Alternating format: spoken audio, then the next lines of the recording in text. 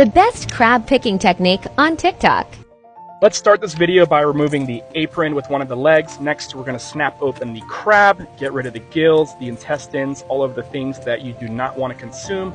Now we're going to snap it open in half, and this is where the technique comes in. We're going to slow the video down.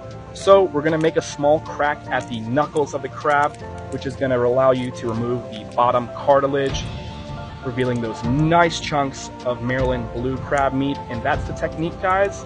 So to be fair, it definitely works easier on larger crabs, but you can do it on all size crabs. Guys, please duet us. A lot of you say you can do this technique, but I definitely don't believe it. Duet it or it didn't happen.